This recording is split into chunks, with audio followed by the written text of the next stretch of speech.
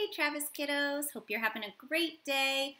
I want to go back and edit my writing from the other day. So this week, remember, we're writing about community helpers. So we read all kinds of helpers in the Reading Writing Workshop book, and now we are writing about helpers in our communities. I was writing about grocery workers. So let's read through what I wrote, and then let's see what we can make better, what we need to fix and change. Okay, so grocery workers help in my community. They help scan and bag my groceries.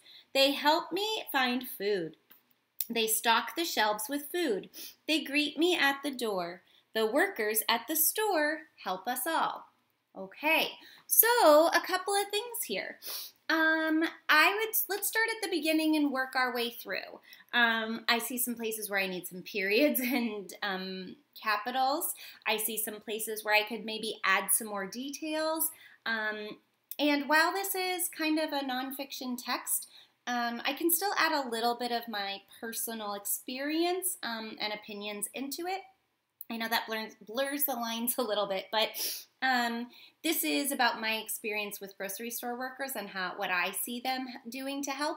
So I get to add a little bit, kind of like how in the Reading Writing Workshop, when they were writing about the bus driver, they talked about how they think the bus driver's the best. Okay, so grocery workers, I'm going to add grocery store workers in because that helps be a little bit more specific. So I'm going to put my little arrow and add in grocery store workers help in my community. And I just sounded out community the best I could.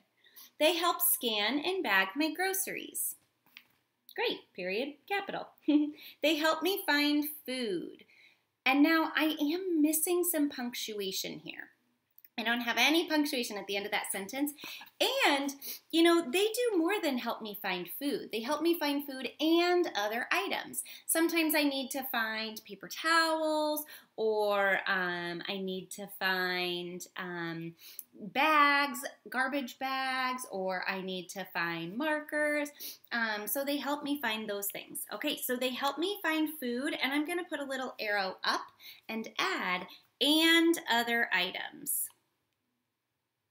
Okay, and then I put a period at the end because that is the end of my sentence.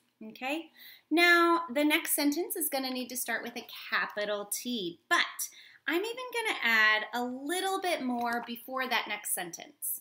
Okay, because I want to add a little bit more about how they help me find things. So I'm not very tall, so I often can't reach things in the stores.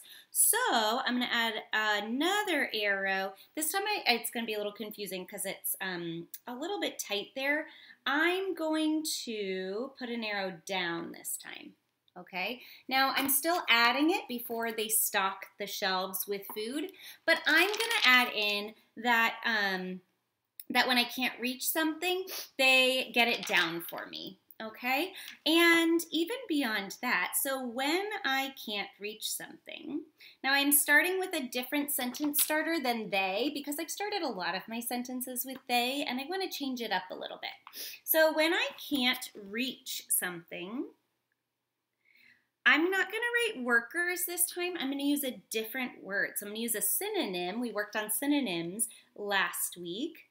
And a synonym for workers is employees. We read the word employees when we were reading the oi sound in The Joy of a Ship.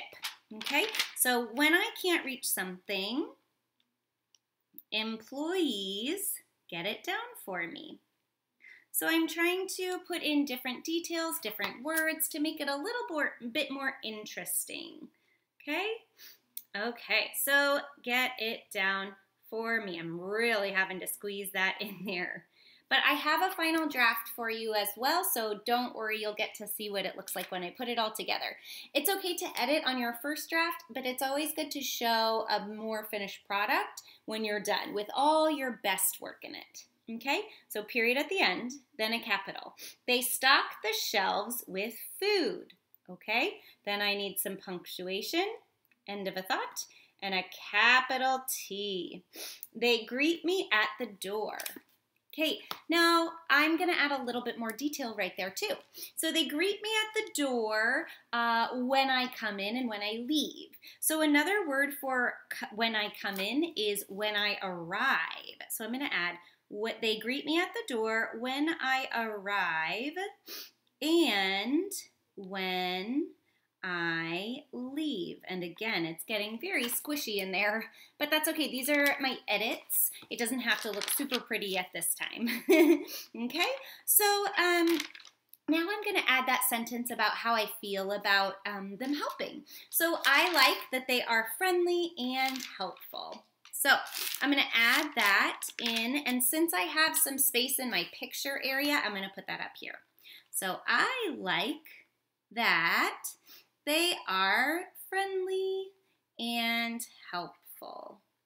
Now, friend is one of our sight words this week. So F-R-I-E-N-D, spelling that correctly, and then adding L-Y to make it friendly. Friendly and helpful. Putting in adjectives, adverbs to describe them. Okay, now I am excited about that sentence, so I'm going to put a little bit of different structure and make it an exclamation point. I like that they are friendly and helpful. Okay, now I'm already to my last sentence. So I'm going to say, at the workers at the store help us all.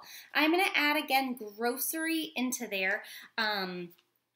So that we have a little bit more of a clear picture of which workers. So the workers at the grocery store help us all. Oh, and I need some punctuation at the end.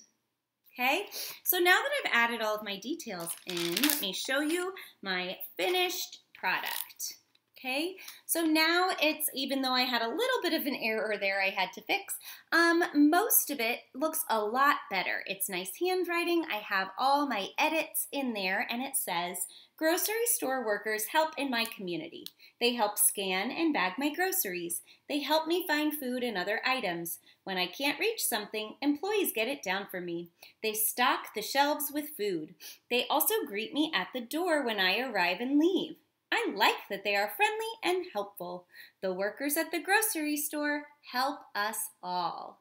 I even added a little bit more in my final draft here. That's great. So you can always add a little bit more into your final draft if you decide while you're doing that. Just make sure it's the best you can do and it makes sense, right? So you can go ahead and edit your writing. Try to make it a little bit better, a little bit more interesting, a little bit more detailed, and fix any errors that you need to fix. Have fun with it and happy learning.